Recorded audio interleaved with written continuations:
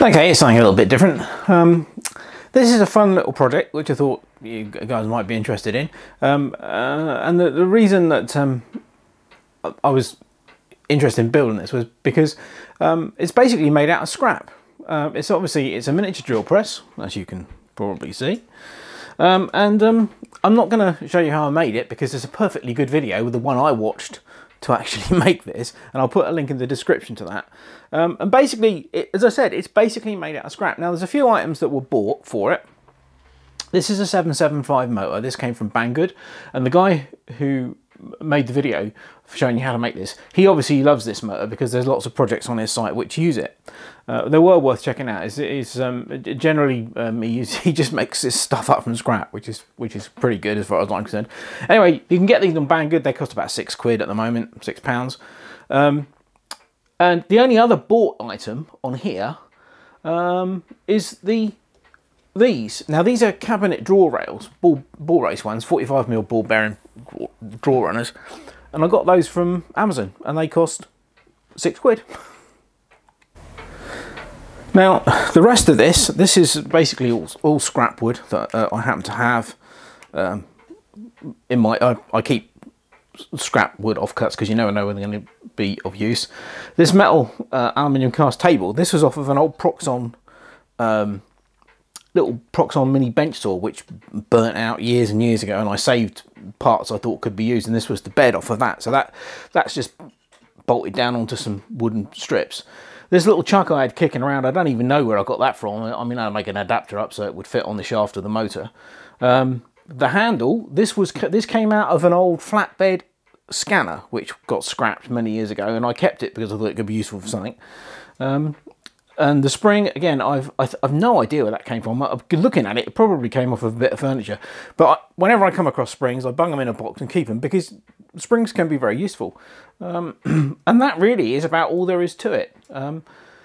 As I said, there are many videos on YouTube telling you how to make drill presses. But what I liked about this one was the fact that he used these cabinet rails. I thought that was an absolutely brilliant idea. Really, really, really useful. You know, really good idea.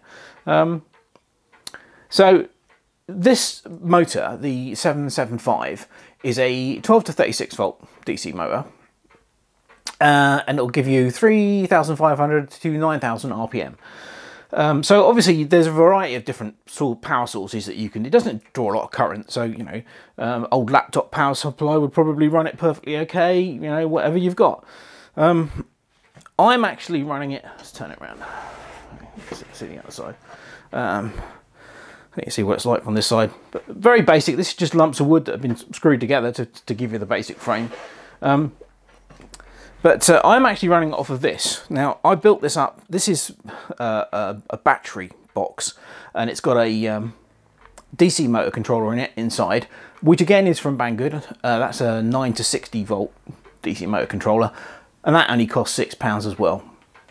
So, you know, even if you want to go down this route, it's cheap as chips. The reason I want to do the power off of these battery boxes, it makes it all portable. I can just take it wherever I want to, and use it wherever I want to. Now, you know, I'm not making out that this is massively accurate or anything, because obviously there's some give in this, you know, so it's not going to produce the most accurate drilling. But for things like wooden battens for shelving and that kind of stuff, this is absolutely ideal, particularly as you can take it where you want it. You don't have to, it's not fixed. So does it work? Well, let's have a look, shall we?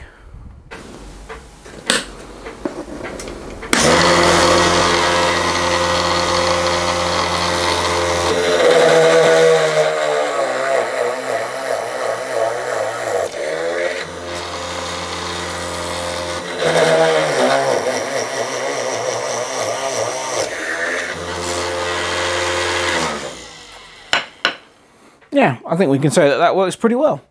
Like I said, you wouldn't use this for highly accurate drilling, but it's certainly as accurate as you get with a handheld drill. Say it doesn't take long to make, and you know, extremely useful. So anyway, this is just a quick video to show that. And as I said, I'll put links in the description to where you can get the parts that I've used to make this, and also the video which shows you how the guy made it in the first place. So fun little project. Anyway, hope you enjoyed it. Thanks very much for watching. Cheers.